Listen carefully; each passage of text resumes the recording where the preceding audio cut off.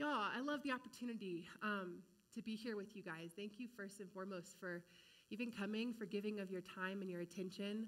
I know you just want the course credits, but it's also cool because we got to come to a really cool place and we get to spend time together. And I'm just blessed to be out here. I'm also winded from that jog in because of the elevation. And I have a sinus infection, so if I have to blow my nose a few times, just bear with me. But yeah, we're thrilled to be here. You will see my whole family all around until I think Wednesday morning. My husband, Jeremiah, he's 6'5". He's hard to miss. Just a real treasure. Ladies, you'll know what I mean when you see him. He is the greatest blessing. He's an incredible man of God. He loves Jesus.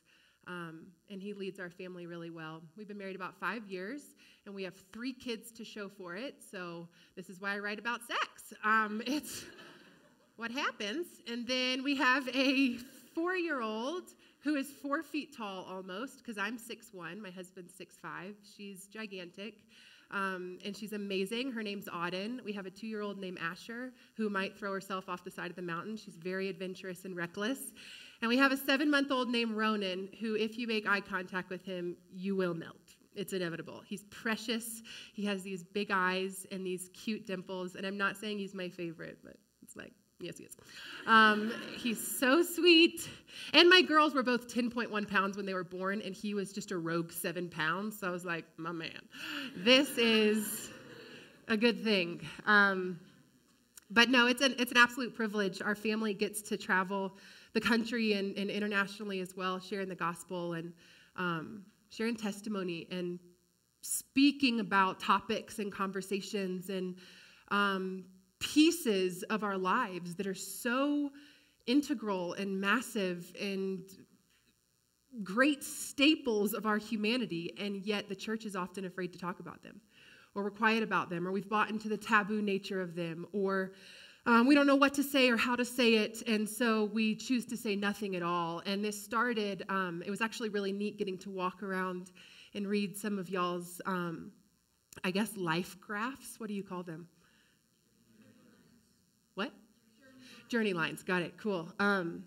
Yeah, it was neat to walk through because all of this started, this whole ministry thing, this whole speaking, teaching, sharing thing was never, ever what was planned. I grew up in a Christian home with wonderful parents who worked really hard to instill in me what it meant to be a godly woman. But I was an athlete, I was a competitor, I was performance-based, I was stubborn, and so really what it meant to be a Christian was showing up to church, getting my Jesus points, church on Sunday, maybe Bible study on Wednesday, working really hard to be a good person, knowing a lot about God, but I did not know God.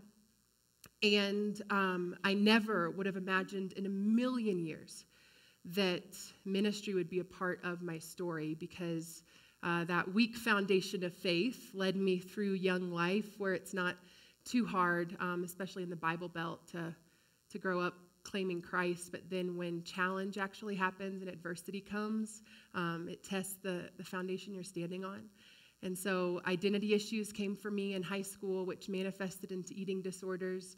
Anorexia evolved into bulimia, evolved into a combination of the two conditions. That gripped me for several years. Perfectionism and anxiety and struggles with depression. Then I headed off to college, and after my freshman year, my dad put a gun to his heart and pulled the trigger. And so suicide entered my story very unexpectedly, no warning signs. I was this all-American athlete. I was a soccer player at LSU. Go Tigers. We're going to win the national championship. It's no big deal. But I was this all-American soccer player at LSU and had scored this 90-yard goal freshman year and made sports, and it was this incredible, big, exciting thing. And everyone was looking at me all eyes like I was this leader on campus, much like you all are learning and growing and understanding what leadership truly is. And yet behind closed doors, my life was absolutely falling apart. I'd struggled with identity issues, kind of come out of that. Then the man who defined love for me, my understanding of a father, goodness gracious, what it frames of our understanding of a heavenly father, bailed and abandoned and took an easy way out when things got hard. And so suicide entered the story. I'm depressed. I'm anxious. I'm back on campus. And really, we could win like Academy Awards, couldn't we, for what great actors and actresses we are. We're so great at faking fine. And yes, we're doing well and we're recovering and thank, oh yeah, soccer's my outlet. Yet I am depressed, I'm anxious, I'm self-harming, I am out living the college life, right? What looks normal, the parties, the alcohol, drinking, any sin-sized piece to fill the God-sized hole in my heart. I indulged in and I tried, and what's terrifying is that it looked no different than the college experience. Yet I was deeply suffering. And I wonder how many of our peers around us look no different really than the college experience, but are deeply suffering. Even people in this room who look like they're just doing the college thing, but there are catalysts at the root of all of our behaviors, and all of our lives really are a reflection of what's going on in the heart. And so I was promiscuous as all get out. I'm going to share a little bit about that today as it just speaks into even leadership, but I sought anything to numb the pain that I was dealing with. About a year after my dad had passed, I was headed home from Baton Rouge to Atlanta for Thanksgiving break, really at a breaking point, very resentful, very angry, very burnt out, really understanding why my dad did what he did and seeing it as a viable option. And the cry of my heart was, God, if you're so real, do something. Because I don't believe you're a healer and a redeemer and just trust in him. And all these things I'm hearing and these people trying to love me well, I don't feel it. I don't know that. I haven't experienced that. So if you're so real, God, you do something. Reveal yourself to me or else wreck my life and end everything. And let's just cut this show out. And a disclaimer, dangerous prayer to pray. He will respond. He's not concerned with your comfort or your religion or your life story. He will wreck your life to save your life and save your eternal story. He loves you that deeply. And so I was headed home on the interstate, lost control of my vehicle. That was a good note one. Everyone's like, I'm going to tweet that. You don't have to tweet or Insta any of this. I hope it retains in your heart. Write it down so you can remember some of these principles, because I only get 50 minutes and there's something I would scream from a mountaintop my whole life long if people's ears would care to hear. I'm headed home from Baton Rouge to Atlanta crying out really at the end of my rope. And I was headed down watching the lines just flick by and suddenly realized I'd lost control of my wheel. And it's in the center median and I'm like, what is going on? Snap out of it. I try to pull my car back on the interstate, shot straight across, hit an embankment, flipped 3 times and landed upside down in a ravine at 1:30 in the morning, completely alone and completely physically broken. 1 year prior, I'd been completely emotionally broken. And now I hung there with broken ribs, neck, damaged lungs, liver, jaw, face, upside down in my seatbelt, choking up blood. And it was hanging upside down in this wreckage that I get goosebumps, and I've been telling this story for 9 years straight. The power and the presence of the Holy Spirit, of a real and true and merciful and loving and living God, entered into that wreckage. And the weight of his glory and his majesty. I don't know if you've experienced it. If you haven't, every day long for his presence, because the weight of his glory was as crushing and overwhelming as it was soul resuscitating. I was encountered by a king who downloaded the depths of the gospel into me with just a whisper. It doesn't have to take flipping your Jeep onto the interstate. All it really takes is a humble heart saying, I want to draw near to you. Would you make yourself real to me? Draw near to me. And God is joyful to respond. And I encountered Christ. Wow, I've almost used up my whole time with just my intro. Sorry about that. But it was incredible, amazing, profound. Everything shifted, and I crawled out of that wreckage. There was one man who'd been on the interstate that night and just vaguely seen lights flicker because it was like 1:30 in the morning, and he just felt compelled to pull over and see what it was. Ended up being a retired paramedic and in the Navy, like a guy with a kit. Like, how can I help? It's like, how? Of all things, Lord. He just enjoys showing off if we'd have eyes to see and ears to hear. And this man told my mom he climbed down and shined a flashlight into the car. It was upside down in this ravine, and he told her he was preparing himself to see a dead body, and instead the flashlight caught my face, and I was smiling. And he's like, oh, God. Like, are you okay? I mean, I'm bleeding, I'm fractured, broke, I can hardly speak. But he said all I kept repeating over and over were 3 words: God is beautiful. God is beautiful. God is beautiful. And he's like, that's great. But if your neck looks broken, so if you could maybe move this way, the car might go aflame. And I'm like, nah, brother, God is beautiful. You don't get it. And I had to go home and heal over Christmas break and come back, and it was undeniable. He told my mom it looked like I had seen the most overwhelming sight, and all I cared to do was tell anyone who would listen about it. And all I've done since I climbed from that wreckage was told anyone who would listen about the King of Kings who sees you exactly where you are, with exactly what you're carrying and exactly who you've been, and all the things that so define your life and have been the banner over your story for so long. And he says, did you know that you're mine? And I'm yours. And I love you. And I'm here. You choose. Will you continue to let the haphazard winds of life hopefully blow your broken pieces back together? Or will you trust me, the master artist, the one who knit you in your mother's womb, who has plans and purpose for your days? Will you trust me to rebuild you and make you into a new creation? And that is a question some people in this room need to hit their knees and answer. Because it's so incredible to say yes. And it changes everything. And so that was just the intro. Here's the 4-part teaching. All right. So I want to talk about what they shared with me was the theme for today being inspiring a shared vision.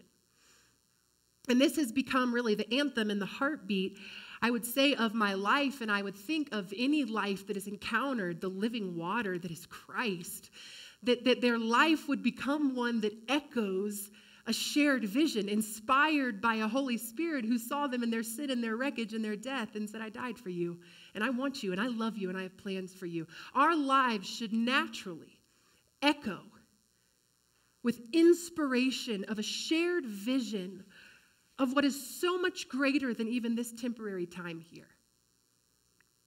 But if we want to really look at a piece of carrying this out in our lives as young people, as college-age students, where, again, so much of my life transformation happened in college. This is such an incredible and transformative time.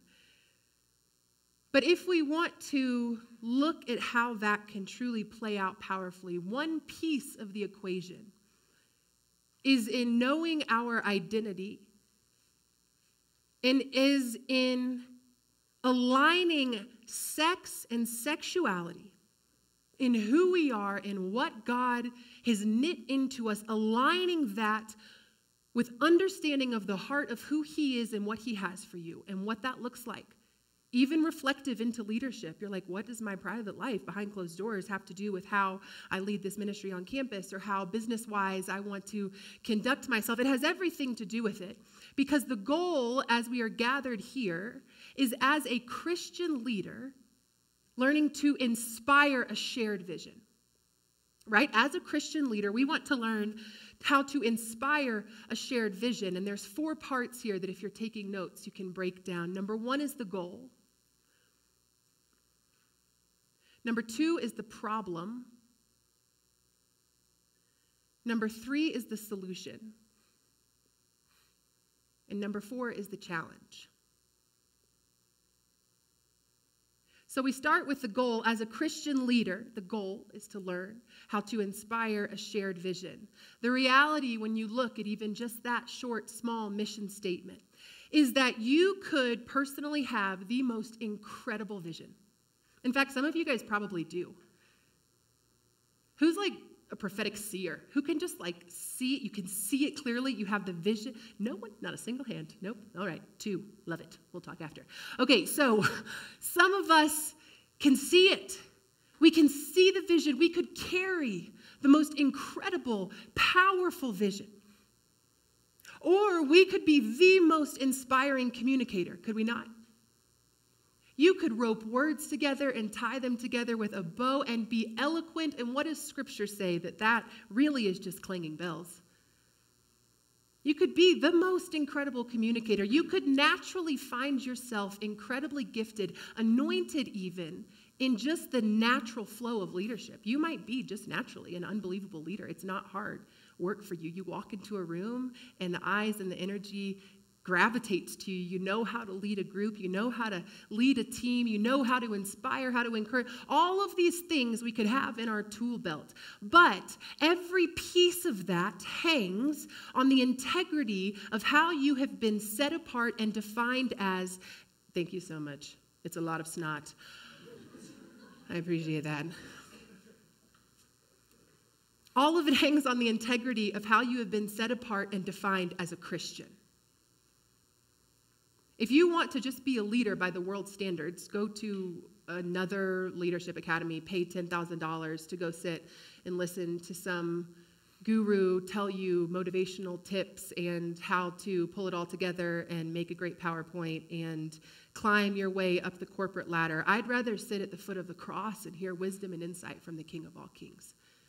Because through my life, that's elevated me far beyond anything, anybody's preparation or planning or education even has taken them. There is a marked difference in wanting to lead and be a leader. And goodness, look at our culture. It seems of the utmost importance to be followed and to have followers and to have some sway and pull. And then you're a real leader, right?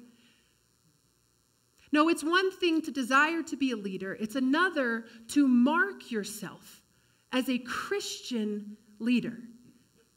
Because all of these incredible tools in our tool belt really hang on the integrity of that truth that you are a Christ follower and also leading. Every bit of it hangs on the Christian piece of that puzzle. And if this is realistically, I'll just be totally honest, I should have disclaimed. I'm really blunt and raw. I don't know any of you. I don't intend to hurt anybody's feelings or offend anyone or scare them with half of what I'm going to say in a minute. But I just grew up in the church, and it was all so Christianese, and it was all so comfortable, and it was all crafted just so, and so therefore I learned nothing. So I am very blunt and frank and vulnerable because there's another mark of great leadership. If you have the humility to be vulnerable with the most fragile of things. If the greatest fall of man and sin came by the way of pride, the saving of man came by the way of humility. And if the greatest fall, that's also a good one. That was off the top of the head. Maybe insta that one, or tweet it to me at Isom. It is the greatest struggle we wrestle with being pride. If that is what catapulting you into leadership, then the greatest blessing you can learn in the middle here is humility. And that is what will cause, compel, provoke others to follow. If you are a Christ follower, if you are realistically claiming to be a Christian, then your identity must fully and firmly be rooted in that truth, or else don't claim it. Don't say you're a Christian if you don't want to follow Christ. Don't build a Christ of your own making and liking. Follow the Christ of the Word of God. Follow the Jesus of the Bible. If you are claiming to be a Christian, the last thing the world wants or needs is another lukewarm hypocrite. The last thing the world wants or needs, the last thing the kingdom of God needs as it is descending upon earth, bringing kingdom come right here on earth as it is in heaven, is another Christian college graduate claiming to live differently who actually looks just like the world. You just want the title, but you haven't set yourself apart. You want the salvation, but you haven't given to surrender. You want Christ, but the word obedience and submission is offensive to you. Well, you might not be a Christ follower. So that's the first important thing to assess. But if you are, if you do long to know the way and the truth and the life, if you do long to walk hand in hand with the divinity who knit you together and who loves you to the point of death, if that is the way you long to walk, then you will look different than the world. And your leadership will be set apart. If that is the way we walk and lead and share and inspire, then truly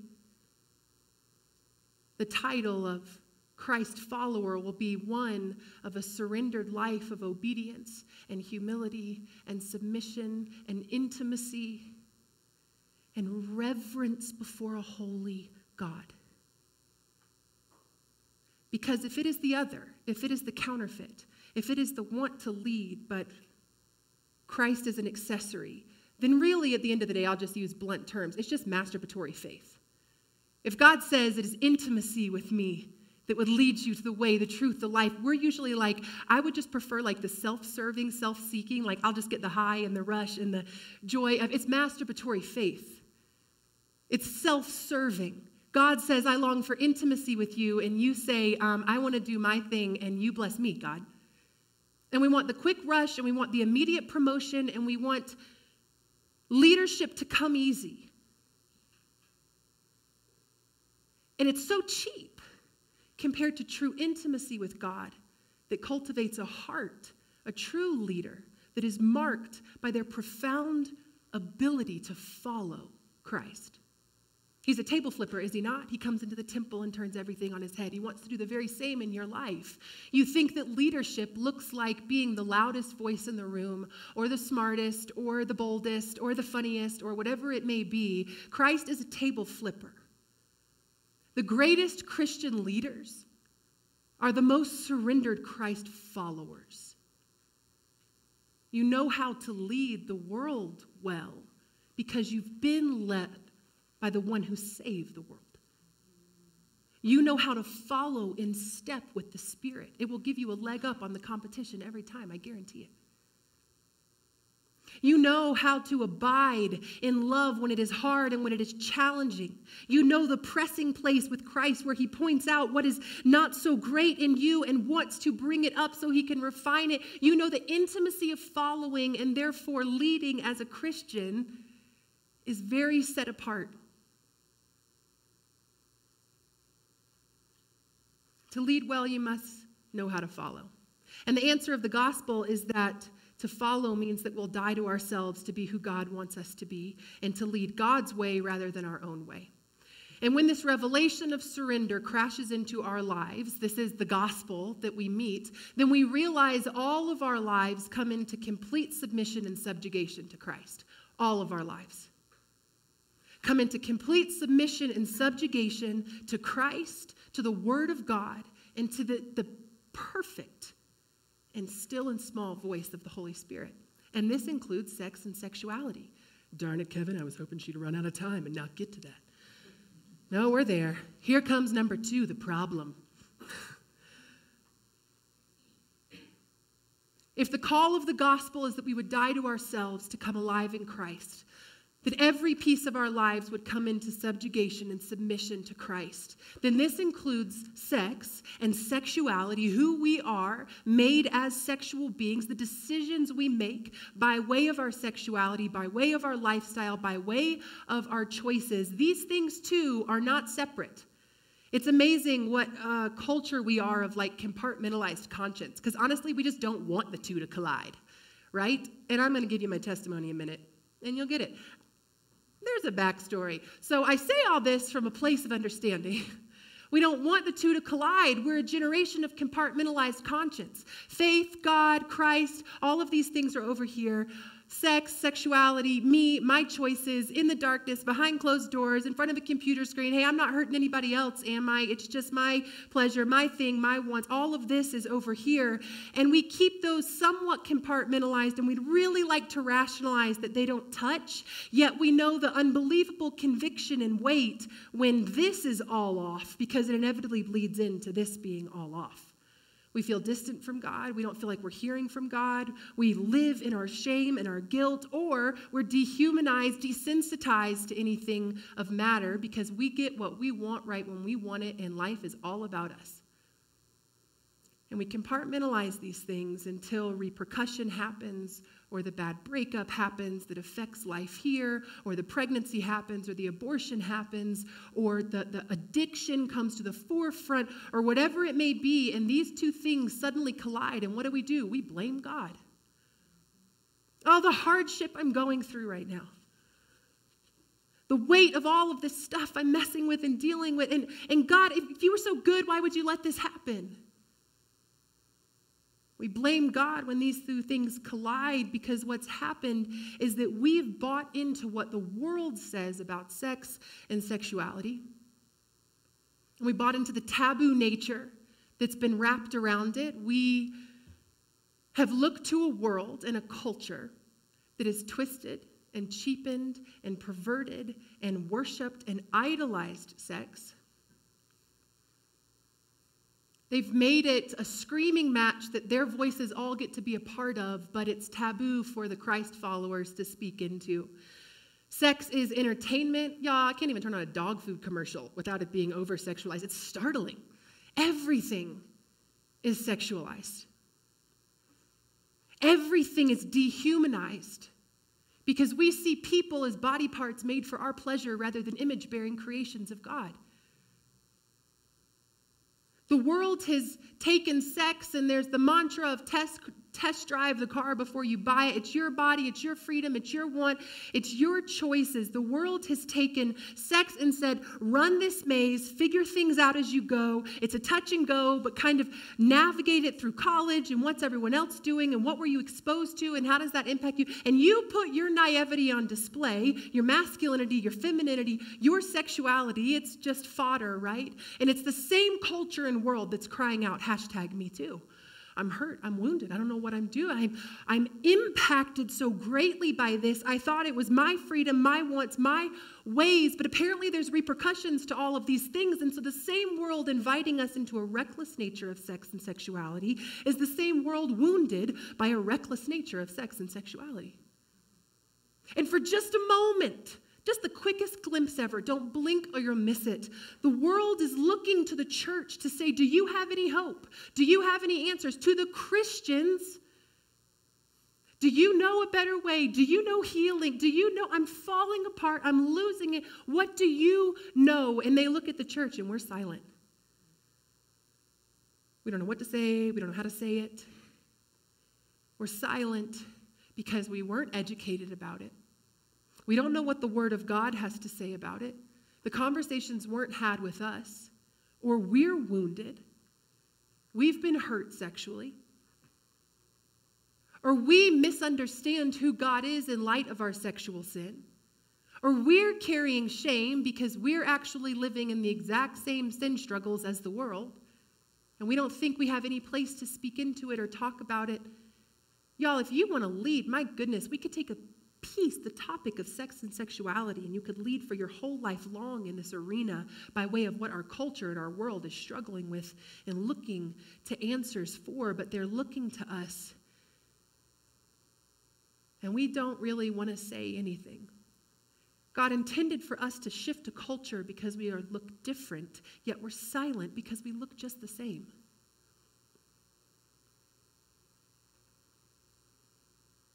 But the truth, I don't know if we've ever heard it talked about in this language. Do we know that sex is God's invention? Made by God, for man, for woman.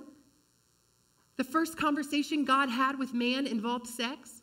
Well, I don't remember that. I just saw something about Leviticus about livestock, and it made me uncomfortable. Yeah, things got weird back then. They still do. It's alarming. But the reality is that God's first conversation with man involved sex. Sex was actually God's invention. Sex is actually a gift from God, a unifying and powerful gift in the confines and the covenant of his design. It is a tangler of souls, and it is a weapon against the enemy. What does that mean? It means, I read an article one time. It talked about this couple who lost their 2-year-old, I think it was, or 3-year-old, very unexpectedly out of the blue. And they talked about the first thing they did when they got the news of this tragedy was they came together and they had sex. And I said, Carol, what?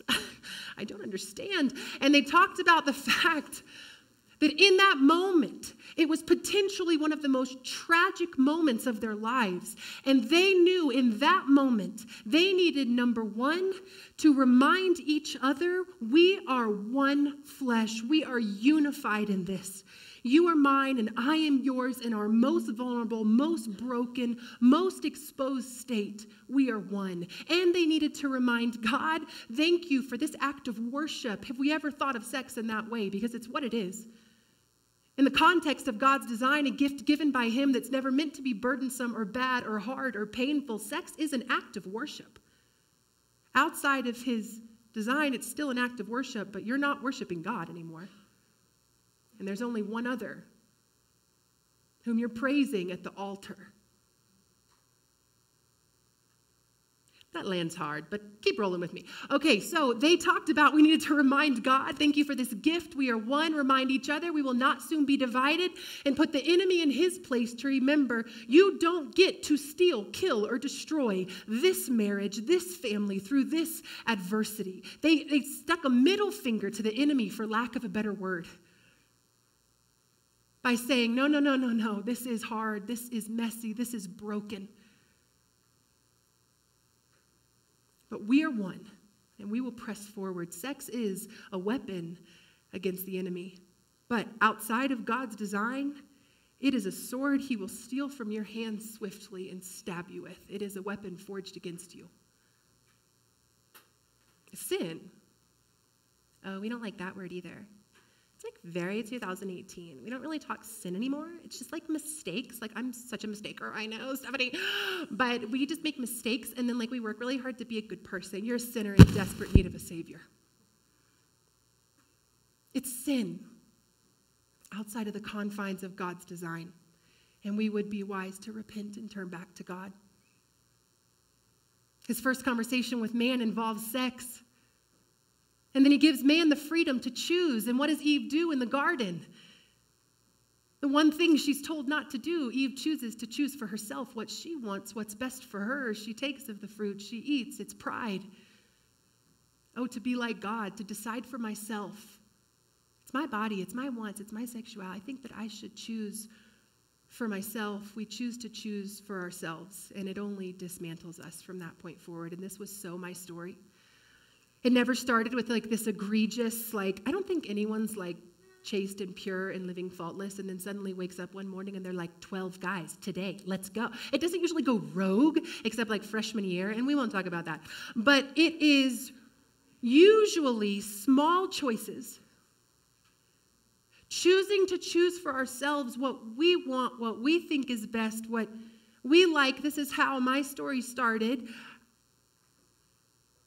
I remember going down to my mom's little red love seat in her bedroom when I was 9. And listen, don't Google this. No one knows the answer. But I was assigned a project, one of those 3 posters. None? No one? Okay. Well, it used to be this thing. And so we had to do this project, and my assignment was on snakes. And it was time to do my little piece on the reproductive system. And no one knows how snakes have sex. It's a great mystery of the universe. There was no Google really at that time. I was 9. I didn't know how to work a computer. So I went downstairs to my mom to ask her how snakes had sex. And I'm sure my poor mom was completely caught off guard because the phrases and the terms I was using probably stunned her.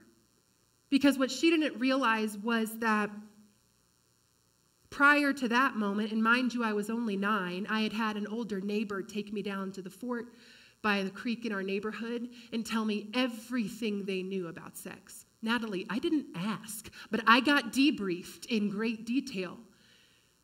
And some of us have that story, and if it wasn't the friend that dragged us somewhere and opened up porn, it was the uncle or the cousin, or it was the abuse or the molestation or what we stumbled in on or any number of things. My heart grieves for the current generation coming up who can hit a wrong hashtag and suddenly be inundated.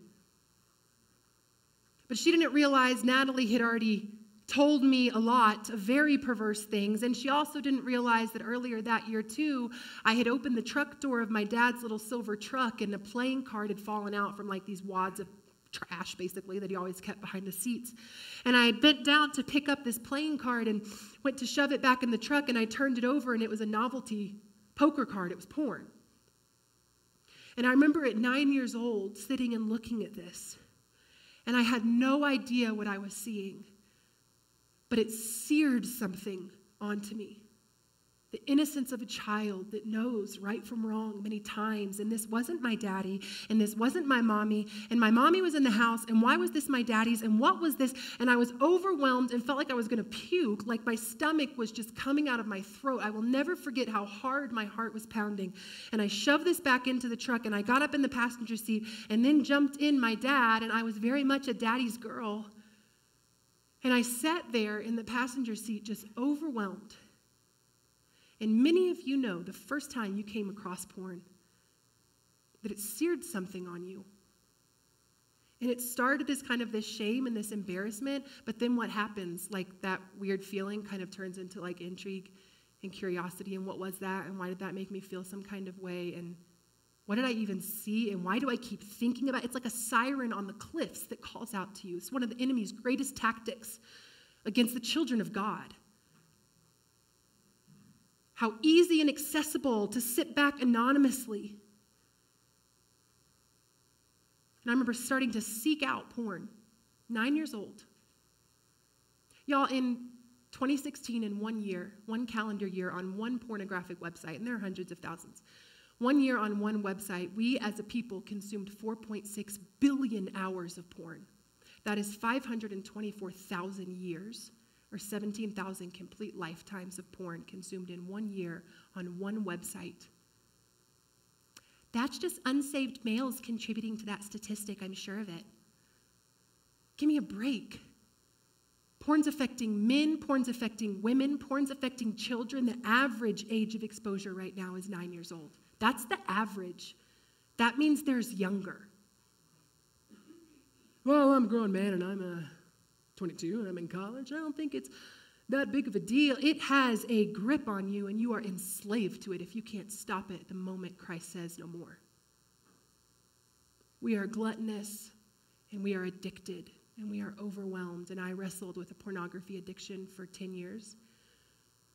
And what happens is what we set before our eyes kind of frames the way we start to think, and changes our heart a bit, and our actions start to overflow. And really, I even rationalize, well, I'm watching this to learn a thing or two. Because what happened was on that couch with my mom, when I asked her about sex and she was overwhelmed, she set me down and she started explaining, now, honey, what God intends is that we would be virgins until we're married. And I was a virgin and your father was a virgin. And I'm sure she had more to say, but I was very theatrical, if you can't tell. And I remember cutting her off and saying, then mother, I too will be a virgin when I marry. And I triumphantly marched out of the room, and she's like, oh dear God. But I remember I had made this virginity vow, right? The good Christians are supposed to, right, in the promise ring. And we have made these vain virginity vows and focused solely on virginity, but missed the greater call that God is summoning his children to, of purity, purity of heart, of mind, of actions, of thoughts. But when it's just a virginity, it quickly becomes the do this, don't do that. Okay, so then like how far is too far, right? It's like I'm a virgin, I can still say I'm like the Christian virgin, and that's so amazing, and I'm so incredible, and we're so self-righteous. And yet I'm addicted to porn behind closed doors. I'm starting to push the envelope as far as I can with people. Goodness, 14 years old, 17 or 18-year-old senior, was a freshman, parked next to a construction site. I mean, talk about romance, right? It was my body, my wants, my thoughts, my choices. My parents thought the church was talking to me about it. The church thought my parents were talking to me about it. Nobody was talking to me about it except the world that had a lot to say about it. Does this narrative sound familiar to anybody? And so I'm waving my vain virgin banner, and yet I'm a mess behind closed doors, completely impure, struggling in so many ways. Then my dad put a gun to his heart and pulled the trigger. And if you want to talk about something that will compel you into sexual brokenness, it's just any piece of adversity in your life. Because that physical fix could like distract us for a little bit, right? Or numb the pain, right? And I'm giving away my body in hopes, desperate hopes, that somebody will give me their heart. We just want to be seen and known and loved and desired. I remember waking up after a drunken night. These are my BC, before Christ days. waking up in college and replaying the night in my mind, like totally hungover and like rehashing and thinking through what happened and who was that. And suddenly it was like I sobered up in a millisecond and I thought, wait a second, who was that guy that joined our group at like the beginning of the night? And what had they said about him? What was his name? And I ended up with him in the kitchen at the end of the night. But had they said at the beginning that he was married or that he was divorced or was he separated? Am I an adulteress? Have I been involved now with a married man? Now, Christ would say there's adultery all over our story if we even look at another with lust. But had I physically also carried out adultery? I am the all-American, well-achieving, best at faking, Christian, Christ-following, great grades girl on the surface, and yet behind closed doors, I'm an adulteress. I'm addicted to pornography. I can't say no to anything. I'm completely overwhelmed. How have I fallen so far? And we want to lead so bad. But something is so off in our hearts when sexual sin is at play. And the enemy loves it, that you can't quit it. He loves that he can keep you distracted and consumed and ashamed and overwhelmed. But I get to the point of number 3 when I have literally 5 minutes left. I remember coming to know Christ not long after that incident. And he led me to John 4, the story of the woman at the well. And what I love so much about this woman, I saw so much of myself in her, but guys, this is so applicable for you too.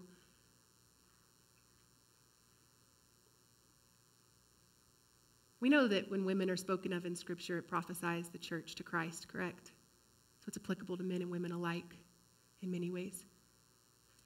We can learn from everything in the Word of God. So many guys I know just skim past the stories of the women, but I think God's saying much more to our hearts.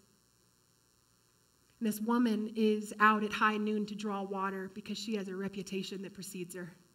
She doesn't want to be seen. She doesn't want to be talked to. She doesn't want to be known. She doesn't want to lead. And Christ is there at the well, and he sent his disciples into town to get food, and he's gone out of his way into Samaria, and he's a Jewish man, and this was very taboo at the time. Newsflash, Christ is more than willing to be very taboo in your life. And he asked her to draw some water. He speaks to her, and he dignifies her. And she's like, you're talking to me. You're a Jew, and I'm a Samaritan, and you're a man, and I'm a woman, and we don't associate. Are you talking to me? And he's like, yeah, would you draw me some water? And I'm paraphrasing here, but I love that she like argues back with logic. She's such a woman too. She's like, because he offers her living water, and she's like, you don't have a rope or a bucket. This well is really deep. It's like we argue back with Jesus, do we not? Like, you don't really know my whole story, and also that I can't quit what I'm in, and also how much I was wounded, and how many people have hurt me, and how many hands have touched me, and how the uncle or the cousin defiled me, or how my father never spoke to me about these things, or how it was all of my older brothers who cheered me on in this stuff, or how I keep going back to this stuff, and I don't love it, and I wake up grieving, and I know it was empty, and I know that God has called me to more, but something keeps drawing me back, or how I just can't seem to love what I see in the mirror, and I need someone to tell me I'm worth something. We love to argue back with Christ, and he's like, I've got living water. To a thirsty generation, Christ has living water that we would never thirst again. And when she starts to understand that, it's funny, she wants it. Don't we want Christ? We're like, yeah, that sounds good. Forgiveness of my sin, grace and mercy, that sounds incredible. I'll take that and then be on my way. And he actually stops her and he says, could you just first go and get your husband? She said, I don't have a husband. And he says, I know you've had 5 husbands, and the man you're living with now, you're not even married to. And what he does at this well is before he pours out that living water so sweetly promised, he wants to pull up and to trudge up the very thing that has written the banner over her life. The very thing that has shamed you, or that you're terrified to talk about, or that you're imprisoned to, or that you feel owned by, the very thing that's confusing you, and you're wrestling back and forth, and I don't know what God has to say about it, and some churches say this about it, and some people's opinions are this about it, and I don't really want to do the hard work of getting on my knees and saying, God, who have you made me to be? Because it matters for how you lead. But it's hard. She doesn't want to talk. We don't want that stuff drummed up. It's the first thing he started to drum up in me when I came to know Christ. He's like, we've got a lot of this sexual stuff to work out. And that hurts, and it's hard, and it's uncomfortable. And it's holy. She says, how would you know all this about me? You must be a prophet. And the woman at the well, person with a sexually broken story, or at least what we can understand from the context of Scripture, a shame weight on her that's overwhelming. The woman at the well is the first person that Jesus explicitly states in the Gospels, no, I am the Messiah. I'm the one who's come to save. He's the one who drums up this hard, messy stuff in us so that he can pour out living water. He is Jehovah Rapha, the great physician. He drums up this messy stuff because he longs to tend to it, to wash over it. That like in baptism, we would die to flesh and come alive in the Spirit. He can heal you.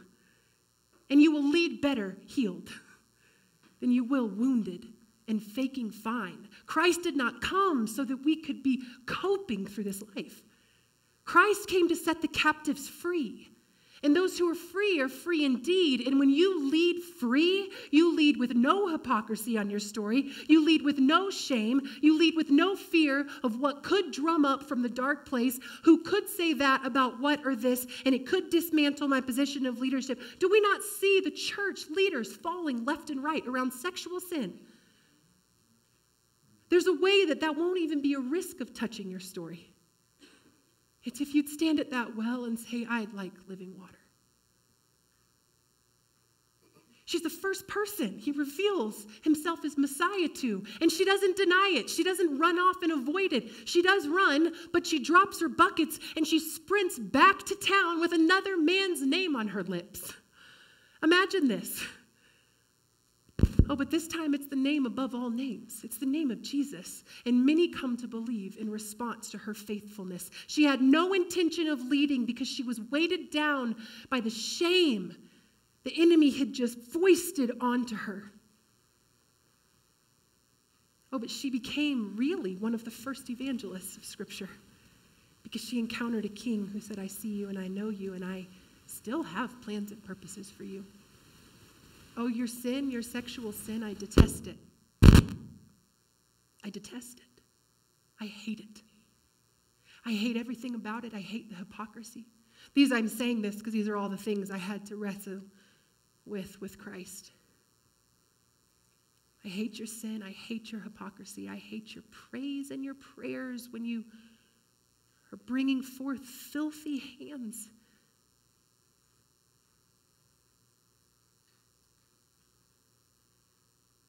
I want you to pick up your cross and follow me. Abide in me. Obey me. The adulteress to be stoned is caught red-handed. What does he say to her when her accusers have left? I don't accuse you either. Now go and sin no more. Go and sin no more. This is the great commissioning for us if we desire to lead well. Because if we are to call ourselves Christian leaders, wanting to inspire a shared vision, then everything hangs on that title of Christian you so embraced. It's not a promotional tool. It's a cross and nails that you take to your life, to your wants, to your emotions. Oh, Selena Gomez with your pop hit, The Heart Wants What It Wants. We are like led by our hearts. Our emotions drag us this way, then drag us that way. We're so high, then we're so low. And this is not any mark of any of these. This is so my life. Our lives are up and down. But he calls us to a steadfast, sober-mindedness, submitted, patient, diligent, trusting, obedient walk, that amongst all the highs in life and amongst all the lows in life, we can say, my eyes are set on you. You are my leader. You are my Savior. I will follow you. This valley is dark, but there's divine hope because I know you in it.